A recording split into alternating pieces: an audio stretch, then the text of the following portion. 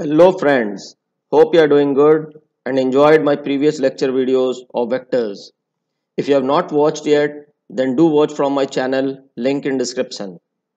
Moving ahead, we will study first type of multiplication of a vector with a vector, dot products. Dot product is a standard tool which forms the basis of certain physical quantities, example, work done, power, etc. So let's start.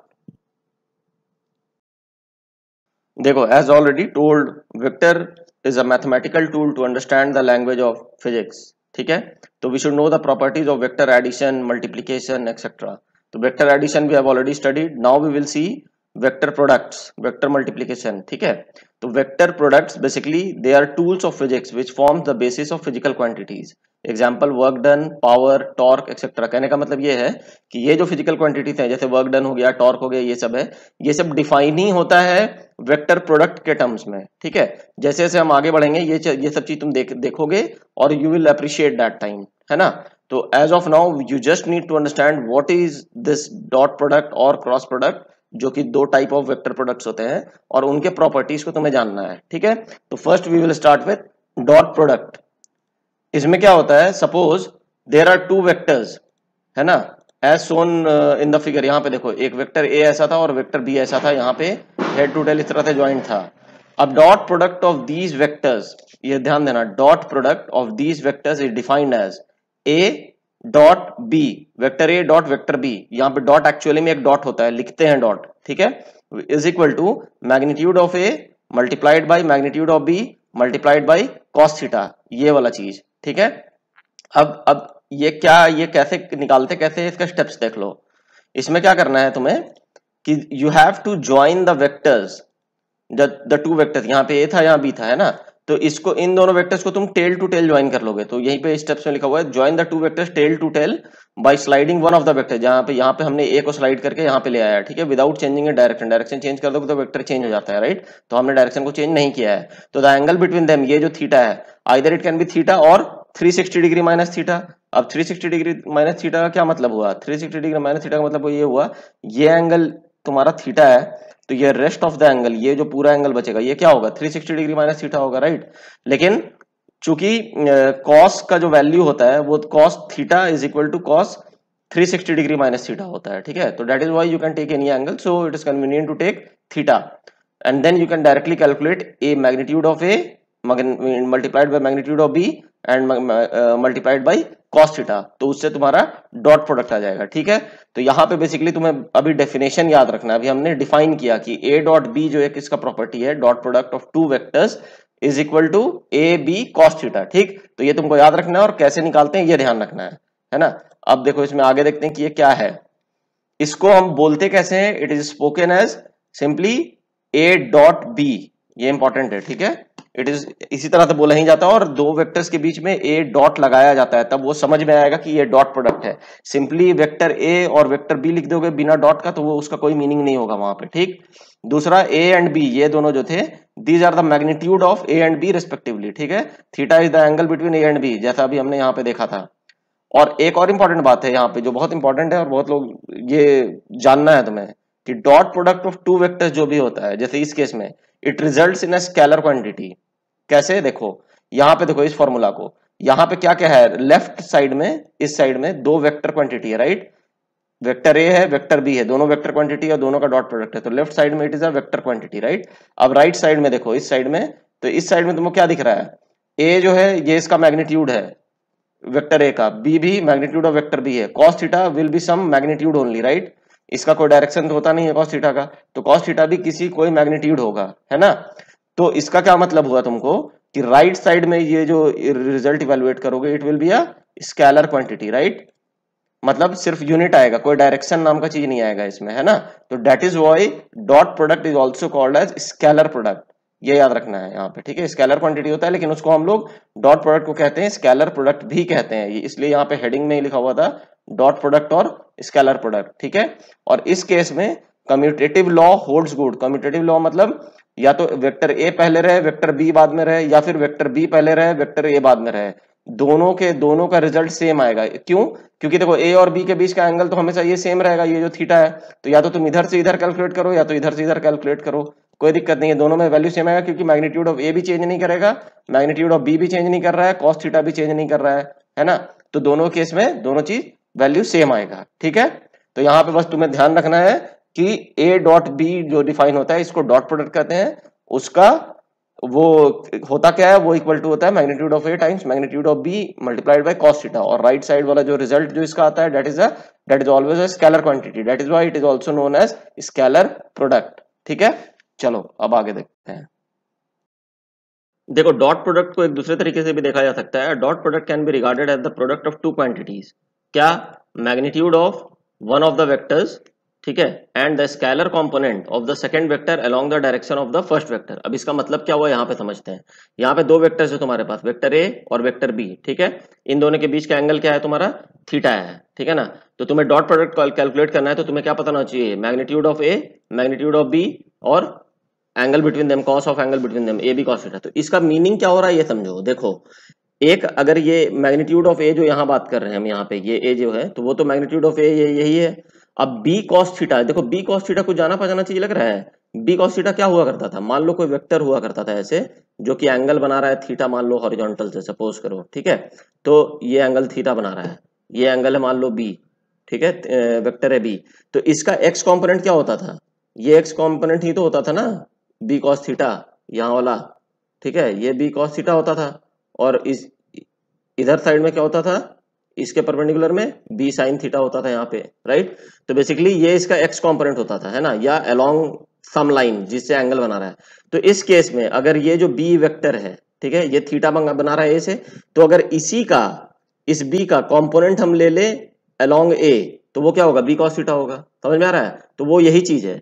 तो basically हुआ क्या इसमें? ये हुआ तुमको कि if you, अगर इस तरीके से हम बी कॉस थीटा इसके अलोंग ए वेक्टर के अलोंग बना ले, बनेगा ही, ठीक है, क्योंकि ए से एंगल थीटा ये बना रहा था, तो इसका कंपोनेंट अगर अलोंग ए लेंगे तो वो बी कॉस थीटा आएगा, राइट। तो अगर वो लिख लोगे तो बेसिकली तुम्हारा क्या हो रहा है, ये यही चीज है, सेम चीज। देखो ए बी कॉस थीटा, ये क्या बता रहा है? वेक्टर ए का मैग्नीट्यूड मल्टीप्लाइड बाई दूसरा वाला जो वेक्टर होगा, ठीक है, उसका component along the first vector.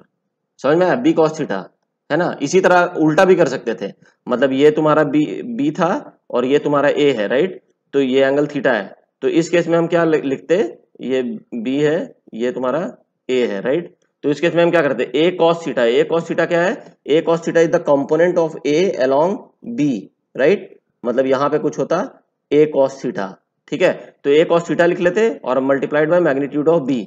तो ये सेम चीज है, तो दोनों चीज भी करोगे तो ये dot product of A and B ही आएगा, ठीक है। और अभी भी देख लो ये स्केलर ही आएगा, क्योंकि जो कंपोनेंट हम निकाल रहे थे that is a scalar component हम निकाल रहे हैं उसका, ठीक है। मैग्नीट्यूड ही टाइम्स बी, जैसे magnitude of B cos theta, ये सब स्केलर क्वांटिटी है, ठीक है। और मल्टीप्लाई भी कर रहे हो ए के मैग्नीट्यूड के साथ, तो that will give you a scalar quantity, ठीक। यहाँ तक क्लियर है? अब चलो इसमें अब एक और चीज जो देखने वाला चीज होता है, बहुत मजेदार और बहुत इंपॉर्टेंट चीज है, कि मान लो दो वेक्टर है, ठीक है, they are perpendicular to each other, means angle between the both the vectors is 90 degree. तो डॉट प्रोडक्ट क्या होगा? ए dot B will be zero. क्यों? क्योंकि cos theta is equal to cos 90, तो कॉस 90 इज जीरो, तो dot product of these two vectors will always be zero. मतलब क्या? जैसे यहाँ पे देखो ए डॉट बी है, तो ये एंगल दोनों के बीच का 90 डिग्री है, that is why A dot B will be zero, ठीक है।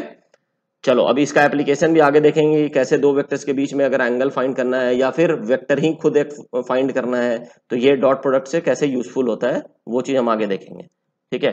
अब इसमें एक चीज समझो, सपोज करो एक कोई ब्लॉक है, ठीक है, ये ब्लॉक है, इस पे एक फोर्स लग रहा है एफ। फोर्स एक वेक्टर क्वांटिटी है, ये तुम लोग पढ़े हो अभी तक, ठीक है। और ये फोर्स वेक्टर जो है वो थीटा बना रहा है एंगल हॉरिजॉन्टल से, ठीक है ना। तो तुम लोगों ने अभी तक जो 10th क्लास तक जो भी पढ़े थे फोर्स के नाम का चीज, वहां पे तुम लोग एक वर्क डन नाम का चीज पढ़े होगे, ठीक है। तो उस समय तुम लोग डायरेक्टली लिखा करते थे work done is equal to क्या? फोर्स मल्टीप्लाइड बाई डिस्टेंस, ठीक है। तो उस समय क्या हुआ करता था ना, कि तुम लोग जो जो पढ़ते थे उस समय, तो उस समय फिगर में क्या रहता था कि जैसे मान लो ये ब्लॉक है, उसमें जिस डायरेक्शन में फोर्स एक्ट कर रहा है, मान लो सीधा डायरेक्शन, इसी डायरेक्शन में ही उसका डिस्टेंस भी वो ट्रेवल किया होता था, ठीक है। तो सिंपली तुम मल्टीप्लाई कर दिया करते थे फोर्स मल्टीप्लाइड बाई जो भी ये डिस्टेंस ट्रेवल किया है, ठीक है। ये होता था उस समय तक। क्योंकि उस टाइम तुम लोगों ने वेक्टर नहीं पढ़ा था। अब तुम वेक्टर पढ़ चुके हो, ठीक है, अब चीजें बदल चुकी हैं, ठीक है। अब आगे जब जाओगे तो अभी मैंने बताया ना कि ये जो वेक्टर्स है ये सब टूल्स हैं जो कि फिजिकल क्वांटिटी को डिफाइन करती हैं। तो one such physical quantity is work done, ठीक है। तो now work done is no more force into distance, ऐसा नहीं है अब, ठीक है। अब क्या है, अब देखो आगे, अब जब तुम पढ़ोगे तो you will study like this कि work done is defined as dot product of force and displacement, ठीक है। तुम फोर्स भी पता है तुम्हें एक वेक्टर क्वांटिटी है, और डिस्प्लेसमेंट भी तुम्हें पता है एक वेक्टर क्वांटिटी है। Displacement is the shortest distance between two points irrespective of the actual path taken, right. तो दोनों एक वेक्टर क्वांटिटी है। तो वर्क डन का डेफिनेशन जो होता है that is equal to F dot S. देखो यहाँ पे ये ध्यान देना, work done is equal to F dot S, dot product of force vector with the displacement vector, ठीक है। तो यहाँ इसका एप्लीकेशन है एक। इसी तरह से आगे भी है, पावर निकालते हैं उसमें भी आता है फोर्स डॉट वेलोसिटी, ठीक है। वो आगे देखते जाओगे, जैसे जैसे फिजिक्स पढ़ोगे आगे तो तुमको सब पता चलते जाएगा। तो एक जस्ट हम तुमको ग्लिम्प्स दे रहे थे कि ये डॉट प्रोडक्ट पढ़ क्यों रहे हैं, ठीक है। ये भी जानना जरूरी ना भाई, पढ़ का रहे हैं, जबरदस्ती पढ़ा रहे हो यार तुम लोग, ठीक है। तो ऐसा नहीं है, ये पढ़ इसलिए रहे हैं क्योंकि आगे ये पूरा काम आने वाला है, ठीक। तो यहाँ पे क्या होता है, एफ डॉट एस में F is equal to force applied and S is the displacement, है ना। तो इसको हम कैसे लिख सकते हैं, work done is equal to F cos theta into S, ठीक है। और वर्क, चूंकि work done is a dot product तो that is why it is a scalar quantity. इसलिए तुम लोग पढ़े होगे कि वर्क डन का कोई डायरेक्शन नहीं होता है, ठीक है। ऐसा नहीं बोलेंगे कि वर्क डन हम इस डायरेक्शन में किए, नहीं, work done is always scalar, उसका एक वैल्यू होता है खाली, ठीक है। तो इस केस में जो हम लोग बात कर रहे थे, इस फिगर को देखो, इसमें क्या है, फोर्स का एंगल ऐसा है और ये मान लो डिस्प्लेसमेंट इधर कुछ किया, हॉरिजॉन्टल डायरेक्शन में मान लो एस डिस्प्लेस किया, ठीक है। तो वर्क डन क्या होगा, एफ कॉस थीटा, मतलब इसका कॉम्पोनेंट अलोंग डिस्प्लेसमेंट। मतलब इसको दो तरह से देख सकते थे ना, या तो सिंपली हम एफ डॉट एस देख सकते थे, फोर्स और डिस्प्लेसमेंट का एंगल कितना है, थीटा, तो वो हो जाता है एफ एस कॉस थीटा। दूसरा एक और चीज क्या देख सकते हैं कि एफ का जो फोर्स है उसका कंपोनेंट अलोंग द डिस्प्लेसमेंट जो होगा that will be only responsible for the work done, ठीक है। तो यहाँ वही लिखा हुआ है F cos theta multiplied by S, ठीक है। तो ये रिजल्ट ये समझो कि work is done only by the component of force along displacement, ठीक है यहां तक। चलो अब इसमें आगे क्या है कि सपोज करो, एक ये बहुत मजेदार चीज है कि if theta equal to 90 degree, इसी केस में जो ये केस अभी हम लोग पढ़ रहे थे यहाँ पे, अगर ये वाला थीटा 90 डिग्री हो जाता, फोर्स इधर होता है, डिस्प्लेसमेंट बॉडी का इधर हो रहा है, ठीक है। तो work done by the force कितना होता, जीरो होता उस केस में, ठीक है। अगर डिस्प्लेसमेंट इधर हो रहा है इस डायरेक्शन में और force perpendicular to the displacement है, तो work done by this force will be zero, ठीक है। तो ये छोटा सा मैंने तुम्हें ग्लिम्स दिया कि डॉट प्रोडक्ट का एप्लीकेशन कहाँ होता है, ठीक है ना। अब आगे देखेंगे, आगे ग्रेजुअली और भी अच्छे से क्लैरिटी से समझ में आएगा जब हम वाकई में फोर्स चैप्टर पढ़ेंगे तो, ठीक है। चलो अब आगे बढ़ते हैं। अब हमें मालूम है कि हम जनरली जो वेक्टर्स होते हैं अब उसको हम यूनिट वेक्टर्स के टर्म्स में आराम से लिखते हैं, ठीक है। किसी भी वेक्टर का कंपोनेंट हम ले सकते हैं along x axis, along Y axis and along Z axis, right. उसके अलोंग यूनिट वेक्टर्स भी हमें पता है, आई कैप, जे कैप, के कैप, है ना। तो उसी तरह से हम उसको रिजोल्व कर लिया करते हैं, ठीक है। तो अब ये रिलेशन देखते हैं कि डॉट प्रोडक्ट के केस में यूनिट वेक्टर्स कैसे काम करता है ना। तो उस केस में देखो यहाँ पे क्या होता है, एंगल बिटवीन ये जो कोऑर्डिनेट एक्सेस है, तो जो ये लेते हैं हम, क्या होता है, angle between x and Y is 90 degree, Y and Z is also 90 degree, और Z and x is also 90 degree. ये सबको मालूम है, म्यूचुअली परपेंडिकुलर एक्सेस होता है, ठीक है। तो इफ आई, जे एंड के, ये तीन यूनिट वेक्टर मालूम है तुम्हें, along x, Y and Z access respectively, इधर है तेरा आई कैप, इधर है तुम्हारा जे कैप, और इधर है तुम्हारा के कैप, राइट। ये तीनों मेंशन्ड है। तो आई डॉट आई का वैल्यू अगर देखा जाए सिंपली, तो तुमको अगर हम बोलते, मान लो अभी तक जो डेफिनेशन दिए थे उसके हिसाब से तुमको बोलते कि तुम आई डॉट आई का वैल्यू कैलकुलेट करो, ठीक है। तो आई का जो ये आई जो होता है यूनिट वेक्टर, आई का मैग्नीट्यूड कितना होता है, आई वेक्टर जो होता है इसका मैग्नीट्यूड क्या होता है, 1 होता है, और डायरेक्शन किधर होता है, अलोंग पॉजिटिव एक्स एक्सिस, ये तुमको मालूम है, ठीक है। तो अगर तुमसे कोई आई वेक्टर डॉट आई वेक्टर पूछ रहा है तो तुम क्या करोगे, सिंपली मैग्नीट्यूड ऑफ आई 1, फिर से मल्टीप्लाइड बाई क्या, magnitude of I 1 multiplied by cos, क्या ची कॉस थीटा। अब theta between I and I क्या होगा, आई एंड आई का मतलब क्या हुआ, एक्स एक्सिस और एक्स एक्सिस के बीच का ही एंगल पूछ रहे हैं, तो that is always 0 degree, right. तो कॉस 0, तो this will be equal to what, cos 0 is 1, और ये सब 1 हो गया तो इट इज 1। तो इसीलिए आई डॉट आई या जे डॉट जे या के डॉट के अगर ये करेंगे तो इसका वैल्यू क्या आएगा, हमेशा 1, बिकॉज थीटा इज 0 डिग्री। समझ में आया। Dot product of like unit vectors is always 1, ठीक है। और सेकंड केस, अगर आई का डॉट प्रोडक्ट करेंगे दूसरे एक्सिस के साथ, या तो जे के साथ करे या तो के साथ करे, या जे का के साथ करे या आई के साथ करे, जो किए हैं, या फिर के वेक्टर का आई के साथ करो या जे के साथ करो, जैसे भी करो, तो dot product of one unit vector with the other unit vector जो कि उसके परपेंडिकुलर है, डेट विल ऑलवेज बी 0। क्यों? क्योंकि वहां पे क्या आएगा, इसी तरह से 1 डॉट कॉस का क्या 90 डिग्री, राइट। क्यों? क्योंकि आई और जे के बीच का एंगल कितना है 90 डिग्री, जे और के बीच का एंगल कितना है 90 डिग्री, के और आई के बीच का एंगल कितना है 90 डिग्री, ठीक है। तो दिस cos 90 क्या होता है 0, तो date will mean this will be 0। तो यानी अगर कहीं भी आई डॉट जे आ गया या जे डॉट के आ गया या के डॉट आई आ गया तो इसका वैल्यू क्या होगा, हमेशा 0 होगा, ठीक है। तो ये एकदम याद रखना है इस चीज को, तो बिकॉज थीटा इज 90 डिग्री, ठीक है यहां तक। अब इसका क्या एप्लीकेशन है ये देख लो, क्योंकि एप्लीकेशन ही तो सबसे इंपॉर्टेंट है ना, कि ये क्या जान के इससे क्या फायदा हुआ। इससे फायदा ये हुआ कि डॉट प्रोडक्ट अगर निकालना है in terms of resolution of vectors, तुम्हें मालूम है कि अभी हम लोग किसी भी वेक्टर को रिजोल्व कर सकते हैं उसके एक्स वाई जेड कॉम्पोनेंट्स में, ठीक है। तो कोई भी मान लो दो वेक्टर है सपोज ए और बी, तो late A x A Y and A Z are components of vector A, ठीक है, and B x B Y and B Z are components of vector B, ठीक। तो इसको हम इस तरह से लिख सकते हैं ना, जब हमको रिजोल्यूशन मालूम है उसका एक्स के अलोंग अगर एक्स है तो डायरेक्शन में पता है कि यूनिट कैप टर्म्स में आई कैप होता है, जे वाई एक्सिस में जे कैप होता है और जेड एक्सिस में के, तो सिंपली तीनों को ऐड कर देंगे तो वेक्टर ए लिखा जाता है, ठीक है। तो ए वेक्टर को हम कैसे लिखेंगे, ए एक्स आई कैप प्लस ए वाई जे कैप प्लस ए जेड के कैप, ठीक। और बी वेक्टर को कैसे लिखते हैं, बी एक्स आई कैप प्लस बी वाई जे कैप प्लस बी जेड के कैप। अगर ये नहीं समझ में आ रहा है तो दोबारा से जाके मेरा जो रिजोल्यूशन ऑफ वेक्टर्स वाला जो लेक्चर था उसको अच्छे से समझना, ठीक है। ये यही चीज होता है हमेशा, किसी भी वेक्टर को रिजोल्व करोगे तो उसका सिंपली ऐड करके लिख दो, प्लस माइनस का ध्यान रखते हुए, आई कैप जे कैप के कैप में वो ध्यान रखते हुए लिख दो, तो date will be the net vector जो भी है, ठीक है। अब तुम्हें बोला गया निकालने की, अब निकालो dot product of these two vectors A and B, ठीक है। ये इंपॉर्टेंट है, यहां से समझना, अब ये दीज थिंग्स आर इंपॉर्टेंट। अब ये दो वेक्टर का तुमको दिया हुआ था इस तरह से और तुमको ए डॉट बी बोलेगा, तो तुम क्या करोगे, सिंपली तुम पहले ए वेक्टर को इस तरह से लिख लोगे, ए एक्स आई कैप प्लस ए वाई जे कैप प्लस ए जेड के कैप, डॉट प्रोडक्ट, ये डॉट लिखना बहुत इंपॉर्टेंट है, हम बताएं तुमको, ये भूल गए तो इसका कोई मीनिंग नहीं है, ठीक है। Dot product with B x I cap plus B Y J cap plus B Z के कैप, ऐसे लिख दोगे, ठीक है। अब सिंपल जो अलजेब्रा से जो हम मल्टीप्लीकेशन करते हैं वो कैसे करेंगे, ए x multiplied by B x magnitude, तो ये वाला टर्म पूरा ए एक्स आई कैप को पूरा मल्टीप्लाई कर देंगे बी एक्स आई कैप के साथ, किसके, डॉट प्रोडक्ट के हिसाब से, ठीक है, क्योंकि यहाँ डॉट लिखा हुआ है, ठीक है।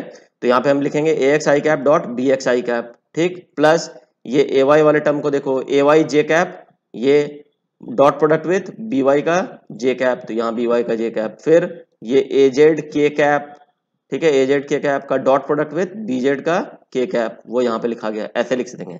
अब तुम पूछोगे बाकी का कहाँ गया, मतलब ए एक्स का जो बेसिकली ए एक्स का जो मल्टीप्लीकेशन था इसका बी वाई जे कैप के साथ क्यों नहीं हुआ, या ए एक्स वाई का बी जेड के कैप के साथ क्यों नहीं हुआ, जो सिंपल हम लीनियर वेरिएबल्स में जो हम किया करते हैं ना, this multiplied by this plus this multiplied by this plus this multiplied by this, ये क्यों नहीं हुआ, तो ये इसलिए नहीं हुआ क्योंकि अभी हम यहाँ पढ़े थे कि जो यूनिट वेक्टर्स अपने परपेंडिकुलर यूनिट वेक्टर के साथ अगर उसका डॉट प्रोडक्ट हो रहा है तो उसका वैल्यू क्या आएगा तुमको 0। तो अगर हम ए एक्स आई कैप का मल्टीप्लीकेशन डॉट प्रोडक्ट करते, मतलब अगर हम बेसिकली देखो ए एक्स है ना आई कैप का डॉट प्रोडक्ट निकालते हैं किसके साथ, बी वाई जे कैप के साथ, ठीक है। तो ये क्या होता है, देखो आई डॉट जे कैप, तो आई डॉट जे कैप का वैल्यू क्या होता है 0, ठीक है। ये अब तुमको याद रट लेना है कि लाइक एक्सिस में खाली आई डॉट आई हो या जे डॉट जे हो या के डॉट के हो तभी उसका वैल्यू 1 होगा, बाकी हर केस में 0 होगा, ठीक है। तो जहां ऐसा दिखेगा dot product of I with any different axis तो दैट विल बी 0, है ना। तो दैट इज वाई ये यहाँ 0 हुआ। सिमिलरली उसी तरीके से ए वाई जे का आई कंपोनेंट के साथ और ए वाई जे का के साथ उसका वैल्यू 0 होगा, उसी तरह के का एक्स के साथ मतलब आई के साथ और जे के साथ दोनों का 0 होगा। इसीलिए हमने इसमें सिर्फ क्या लिखा है, we have just taken the like terms आई का जे का और के का, ठीक है। तो इसको जब कैलकुलेट करोगे तो तुम्हारा क्या आएगा, आई डॉट आई क्या होता है 1 होता है, क्योंकि dot product of two vectors results in a scalar quantity, तो that is why I dot I का मैग्नीट्यूड 1 है तो इट इज 1, तो it becomes a x B x यहाँ पे ये वाला चीज, उसी तरह ए वाई बी वाई और यहाँ पे ए जेड बी जेड, तीनों का एडिशन, मतलब ए dot B vector A dot vector B is equal to A x B x plus A Y B Y plus A Z B Z. Very important result, और ये मतलब तुम चाहे याद कर लो, चाहे रट लो, या जो भी करना है कर लो। रटने का खैर जरूरत नहीं है, बहुत ईजी है ये 3 एक्सिस में। तो इसी तरह अगर सिर्फ एक्स और वाई एक्सिस होता तो ये जेड कंपोनेंट नहीं आता है इसमें, ठीक है। तो this result is very important, you should remember this. Remember this कहने का मतलब है कि स्टेप्स रिमेंबर करना, कि जहां भी दो वेक्टर्स का दिया रहेगा यूनिट वेक्टर फॉर्म में और ए डॉट बी पूछ रहा है, तो तुमको निकालते कैसे वो पता होना चाहिए, ठीक है। लाइक टर्म्स को खाली मल्टीप्लाई करके ऐड कर दो, उस प्लस माइनस का ध्यान रखते हुए, ठीक है ना। चलो अभी इसमें अब आगे देखते हैं कि इसमें एक एक एक जो मजेदार चीज है वो क्या है। सपोज करो कोई वेक्टर ए है, ठीक है, और कोई वेक्टर ए और उसी का डॉट प्रोडक्ट उसी वेक्टर के साथ पूछ रहे हैं। कहने का मतलब है ये वेक्टर ए है, ठीक है, दिस इज ए वेक्टर। अब इसी का डॉट प्रोडक्ट हम पूछ रहे हैं इसी वेक्टर के साथ, सेम वेक्टर के साथ, तो क्या होगा? क्या होगा? कुछ नहीं, ए डॉट ए क्या होता है? Magnitude of A multiplied by magnitude of A multiplied by cos of theta. Theta between A and A is 0 degree, ये तो पता है कॉस 0 होगा ना, तो date is by cos 0 degree, तो date will become simply A square. कहने का मतलब है कि मैग्नीट्यूड ऑफ ए स्क्वायर जो होता है, मैग्नीट्यूड ऑफ ए स्क्वायर यहाँ पे देखो, ठीक है, is equal to dot product of the same vector with itself, या dot product of vector with itself, ठीक है। तो ए डॉट ए अगर होगा तो उसका वैल्यू होगा मैग्नीट्यूड ऑफ ए का स्क्वायर, ये याद रखने वाला बात है, ठीक। चलो यहां तक समझ में आ गया। अब देखते हैं आगे। Now we will solve some question to check your understanding. Suppose two vectors A and B have magnitudes of 3 units and 4 units respectively. What is the angle between the directions of A and B if dot product of A and B is equal to 0, 12 units and minus 12 units? ठीक है, तो पहला case देखते हैं। जब 0 है तो यानी कि क्या मतलब हुआ कि A डॉट B जो है यहाँ पे ए बी कॉस थीटा होता है, वो 0 है, तो कॉस थीटा बेसिकली क्या हो गया? सिंपली 0। तो थीटा इक्वल टू क्या होगा? 90 डिग्री। समझ गए? तो angle between two vectors is A and B is 90 degree. तो यानी कि इस तरह का कुछ वेक्टर होगा, ये वेक्टर ए होगा, ये वेक्टर बी होगा, दोनों के बीच का एंगल 90 डिग्री होगा, ठीक है। सेकंड केस क्या है? ए डॉट बी इज 12, यही दिया हुआ है ना, तो ए dot B is what? It is A B cos theta. A B cos theta is 12। अब यहाँ पे कैसे कैलकुलेट कर रहे हैं ये समझना। मैग्नीट्यूड ऑफ ए कितना था? 3 यूनिट्स। मैग्नीट्यूड ऑफ बी कितना था? 4 यूनिट्स। तो यहाँ पे लिख दिए 3 इंटू 4 इंटू कॉस थीटा, ये कॉस थीटा थीटा नहीं मालूम है, इज इक्वल टू 12, ठीक है। तो 4 3 जा 12 हो गया, तो कॉस थीटा इक्वल टू क्या हो गया? 12 डिवाइड बाय 12 इज 1, तो cos theta is equal to 1। तो कॉस थीटा 1 कब होता है? थीटा इक्वल टू 0 डिग्री पे। इसका मतलब क्या हुआ कि दोनों वेक्टर्स किस तरह से अलाइंड होंगे? इस तरह से होंगे। ए और बी वेक्टर के बीच का एंगल क्या होगा? 0 डिग्री, ठीक है। थर्ड केस देखो, इसमें बोलता है थर्ड केस में कि ए dot B is -12, A dot B is -12, तो फिर से लिख दो A B cos theta is equal to -12, मतलब 3 इंटू 4 इंटू कॉस थीटा -12, तो कॉस थीटा इज -1। अब कॉस थीटा -1 कब होता है? Theta is equal to 180 degree पे, राइट। तो यानी कि दोनों वेक्टर किस तरह से होंगे? ए इस तरफ होगा, बी इस तरफ होगा। समझ में आ रहा है? तो डॉट प्रोडक्ट का एप्लीकेशन समझ रहे हो, ये कैसे हमने किया अभी, ठीक है। अभी चलो आगे देखो और भी क्लियर होगा तुमको। अब एक क्वेश्चन है, calculate the angle between two vectors A equal to 2i cap plus 2j cap plus k cap and b equal to i cap plus 2j cap plus 2k cap. देखो इसमें क्या दिया हुआ है? दो वेक्टर्स दिए हुए हैं a और b, ठीक है, इन यूनिट वेक्टर फॉर्म, है ना। तो तुमको क्या काम होता है? तुमको मालूम, फॉर्मूला मालूम है, a dot b equal to magnitude of a magnitude of b cos theta, right. तो यहाँ पे क्या करेंगे? देखो मैग्नीट्यूड ऑफ a तुमको निकाल लोगे आराम से, स्क्वायर रूट ऑफ x का स्क्वायर प्लस y का स्क्वायर प्लस z का स्क्वायर, तो 2 स्क्वायर प्लस 2 स्क्वायर प्लस 1, तो कितना आएगा ये? 4 plus 4 plus 1 9, square root of 9 is 3, है ना। और it is will be square root of 1 square plus 2 square, it will again B 3। अब आगे, अब तुमको क्या करना है? ए डॉट बी, अब देखो हमेशा याद रखना है एक चीज, जब भी दो वेक्टर दिया हुआ है, ठीक है, कोई भी दो वेक्टर दिया हुआ है, उन दोनों के बीच में अगर एंगल निकालने अगर पूछेगा तो you should always use dot product, ठीक है। जब भी, ये एकदम याद रख लो, दो वेक्टर के बीच का एंगल निकालना है, you use simply dot product, you will get your answer, ठीक है, बहुत इजीली, ठीक है।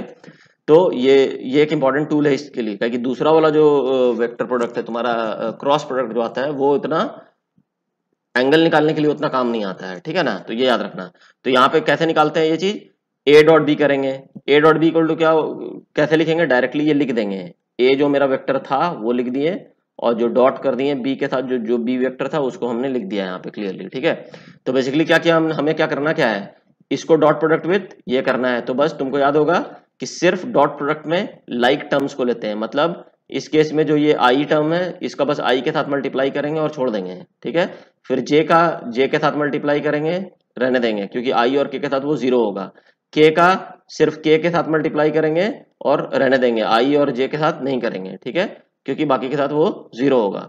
तो वही चीज करते चलते हैं। देखो कैसे होगा, ये हो जाएगा 2i, यहाँ पे 2 multiplied by 1 I dot I, समझ गए, plus 2 into 2 J dot J, ठीक है, प्लस 1 इंटू 2 के डॉट के कैप, ठीक। तो यहाँ से ए डॉट बी का वैल्यू क्या आया तुम्हारा 2 प्लस 4 प्लस 2, क्योंकि ये सब तो इन सब का वैल्यू 1 हो गया ना, I dot I 1, J dot J 1, के डॉट के 1, ठीक है। और डॉट प्रोडक्ट का ऐसे भी तुम क्या होता है, स्केलर क्वांटिटी होता है, तो एक वैल्यू आना चाहिए, तो वैल्यू आ गया हमारे पास, कितना आया 8 आया, ठीक है। अब हमें क्या निकालना है, एंगल निकालना है। तो एंगल निकालने के लिए सिंपली क्या करना पड़ता है, तुम्हें फॉर्मूला पता है, यही फॉर्मूला लगाते हैं, ए dot B equal to magnitude of A magnitude of B cos theta, ठीक है। तो यहाँ पे इस केस में मैग्नीट्यूड ऑफ ए कितना था 3 था, और मैग्नीट्यूड ऑफ बी कितना था वो भी 3 था, तो 3 मल्टीप्लाइड बाई 3 ये कितना हो गया 9, ठीक है। कॉस थीटा, थीटा मालूम नहीं है, is equal to 8, A dot B का भी वैल्यू क्या निकाले थे हम लोग 8 निकाले थे यहाँ से, तो 9 cos theta is equal to 8, therefore theta is equal to what cos inverse of 8 by 9, समझ गए। तो ये this is the angle between the two vectors A and B. तो इस तरह से एंगल बिटवीन टू वेक्टर्स निकलता है। तो ये चीज हमेशा याद रखना, जब भी दो वेक्टर्स दिया हुआ है in terms of its unit vector form, तो वहां पे तुम सिंपली डॉट प्रोडक्ट लगा दोगे, तो तुम easily you can calculate angle between the two vectors, ठीक है। और कैसे निकालते हैं वो यहाँ पे सीख लिए। चलो अब आगे देखते हैं। To test your understanding, this question is very important question, क्योंकि इसमें तुम्हारे कंसेप्ट्स अच्छे थे, इसमें समझ में आ जाएंगे, जो भी तुमने भी सीखा है वो चीज यहाँ पे पूरा का पूरा अप्लाई होगा, ठीक है। There are two vectors A root 2 I cap plus root 2 J cap and B root 2 I cap minus root 2 J cap, ये दिया हुआ यूनिट वेक्टर नोटेशन में। क्वेश्चन है अ थर्ड वेक्टर सी, ठीक है, with magnitude 3 units lies in the x Y plane, मतलब यही आई जे cap में, ये दोनों भी एक्स वाई प्लेन में, ये भी एक्स वाई प्लेन में, with a positive x component and makes an angle 90 degree with vector A, ठीक है, फाइंड वेक्टर सी। अब ये क्वेश्चन कैसे बनेगा, मैं इसका फर्स्ट पार्ट का हिंट दूंगा, सेकंड पार्ट तो तुम्हें पूरा का पूरा खुद बनाना है, ठीक है। जब इस तरह से क्वेश्चन आता है तो तुम सिंपली लिखोगे जो सी वेक्टर है, ठीक है, इसको भी चूंकि एक्स वाई प्लेन में दिया हुआ है तो इसको तुम ऐसा लिख सकते हो ना कि it will be simply C x हो गया आई कैप में, जो इसका एक्स कंपोनेंट होगा, प्लस क्या लिख सकते हो सी वाई क्या जे कैप में, ये लिख दिए, ये वेक्टर हो गया सी, ठीक है, जो निकालना है तुम्हें। अब इसका मैग्नीट्यूड दिया हुआ है 3 यूनिट्स, राइट, तो मैग्नीट्यूड दिया हुआ मतलब क्या है, ये तुमको पता है ना, ये स्क्वायर रूट ऑफ क्या हो जाएगा सी एक्स का स्क्वायर प्लस सी वाई का square, this is equal to what 3, ये दिया हुआ है। तो यहाँ से तुमको एक क्या रिलेशन आ जाएगा, सी एक्स और सी वाई के बीच में रिलेशन आ जाएगा, ठीक है। सेकेंड वाला पार्ट इंपॉर्टेंट है इसका, कि जो वो वेक्टर है वो ए के साथ 90 डिग्री बनाता है, इसका मतलब क्या है, यहाँ पे ही यूज करना है तुमको डॉट प्रोडक्ट, ये वाला जो 90 डिग्री वाला है, इसका मतलब क्या है, तुम अगर सी वेक्टर सी का dot product with vector A करोगे, ठीक है, तो date will be equal to what magnitude of C into magnitude of A into cos of 90 degree, cos 90 कितना होता है 0, तो यानी कि magnitude of C dot A will be what, it will be simply 0, right. तो यहां से जब तुम सॉल्व करोगे तो यहां से फिर से एक रिलेशन आ जाएगा सी एक्स और सी वाई के बीच में, ठीक है। अब यहाँ से कंफ्यूज मत होना, ये पॉजिटिव एक्स कॉम्पोनेंट दिया हुआ है, वहां तुम समझना कि वो ऐसा क्यों दिया हुआ है, पॉजिटिव एक्स कॉम्पोनेंट क्यों लिख रहा है, ठीक है, वो खुद समझना, और उसके बाद इसको सॉल्व करना, तो तुमको सी एक्स और सी वाई के बीच में दोनों का वैल्यू आ जाएगा, तो you can easily right vector C कि क्या होगा, ठीक है। ये तो फर्स्ट पार्ट तुम आराम से, मैंने जो हिंट दिया उससे तुम्हारा बन जाएगा, है ना। अब इसी का सेकंड पार्ट क्या है, find the vector D such that it makes an angle 45 degree with the resultant of A and B, ठीक है। अब जो रिजल्टेंट वेक्टर होगा ए और बी का, ठीक है, उससे वो थर्ड वेक्टर डी जो है वो बना रहा है 45 डिग्री एंगल, ठीक है, और दिया हुआ magnitude of D is 2 units and it lies in the x Y plane with a positive Y component, ठीक।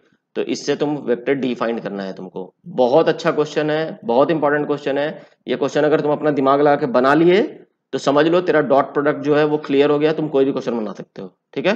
चलो इसको ट्राई करना, आगे सॉल्यूशन जब बताएंगे तो देखना कैसे बनेगा। है ये भी बहुत इंपॉर्टेंट क्वेश्चन है तुम्हारे डॉट प्रोडक्ट से रिलेटेड, ठीक है, ये स्टैंडर्ड एग्जाम तुम्हारे स्कूल के एग्जाम में भी ये आ सकता है प्रूव करने के लिए, ठीक है। इसमें क्या बोलता है, for the two vectors A and B, ठीक है ना, if magnitude of a plus b is equal to magnitude of a minus b vectors so that the angle between a and b is 90 degree। कहने का ये मतलब है suppose करो ये, अब इसको ये सॉल्व करना है तो कैसे सॉल्व करेंगे, ये दिमाग में आना चाहिए। तो मैंने तुम्हें बोला है जब भी वेक्टर के बीच के एंगल निकालने बोला जाए तो डॉट प्रोडक्ट यूज करते हैं। तो इस केस में कैसे यूज करेंगे इस चीज को समझो। मान लो कोई वेक्टर ए है इस डायरेक्शन में, ठीक है, और इस डायरेक्शन में कहीं मान लो वेक्टर बी है, ठीक, कोई दिक्कत नहीं। तो इसका रिजल्टेंट जो वेक्टर होगा मान लो वो कहीं इधर होगा, आर वेक्टर, ठीक है। और आर वेक्टर को हम लोग क्या लिखते हैं, मतलब ट्राइंगल लॉ ही लगा लो या कुछ भी लगा लो, तो क्या आएगा, सिंपली ए वेक्टर प्लस बी वेक्टर, ऐसा लिख सकते हैं, राइट। तो यहाँ पे देखो magnitude of A plus B जो है, अब इस चीज को हम कैसे लिख सकते हैं, मान लो अगर हम ये लिख दें, ये जो रिजल्टेंट मेरा आर है, तो अगर हम आर का डॉट प्रोडक्ट विथ आर खुद का निकाल दें, ठीक है, तो वो हम मेरे को क्या वैल्यू मिलेगा बताओ। ये सिंपली क्या होगा, हम तुमको बताया था ना, सेम वेक्टर का रिजल्ट दोनों के बीच का एंगल क्या होगा, 0 डिग्री, ठीक है, रिजल्टेंट का रिजल्टेंट के साथ खुद का। तो it will be simply magnitude of are का क्या, स्क्वायर। समझ में आ रहा है। तो इस केस में अगर magnitude of A plus B है, तो अगर हमको मैग्नीट्यूड ऑफ वेक्टर ए, ठीक है, प्लस बी, मतलब ए vector A plus vector B का मैग्नीट्यूड का अगर स्क्वायर हम लिख लें किसी तरीके से, वो कैसे लिख पाओगे, ये magnitude of A plus B का होल स्क्वायर क्या होगा, it will be simply A plus B, vector A plus vector B का dot product with again vector A plus vector B, ठीक है। मतलब यहां पे क्या लिखोगे, ए प्लस बी, ठीक है, ऐसे, और इसका क्या, डॉट प्रोडक्ट विथ, ये याद रखना, ये फिर से सेम चीज, राइट, यही वाला चीज। तो ये इक्वल टू क्या होगा, magnitude of vector A plus vector B का होल स्क्वायर। अब इसको ये जो डॉट प्रोडक्ट वाला है इसको तुम नॉर्मल अलजेब्रा टाइप से सॉल्व करो, ए dot B, A dot A plus A dot B plus B dot A plus B dot B, ऐसे करके लिखो, फिर उसको सॉल्व करके कुछ लाओ। उसी तरह magnitude of A minus B के लिए निकालने की कोशिश करो, ठीक है। फिर ये कंडीशन तो दिया ही हुआ था, दोनों को इक्वेट कर दो, तो वहां से देखो कि ए और बी के बीच में क्या रिलेशन आता है, ये बना के देखना जो मैंने हिंट दिया है तुमको, ठीक है, ये तुम्हारा बन जाना चाहिए ये क्वेश्चन। चलो, now we will see the solution to these questions after we complete next topic of vectors, which is cross product। ठीक है, दो थे, डॉट प्रोडक्ट, क्रॉस प्रोडक्ट। तो next topic will be on, तो और next video lecture will be on cross product and will be out very soon. Till then try to solve these questions and have a good time learning physics.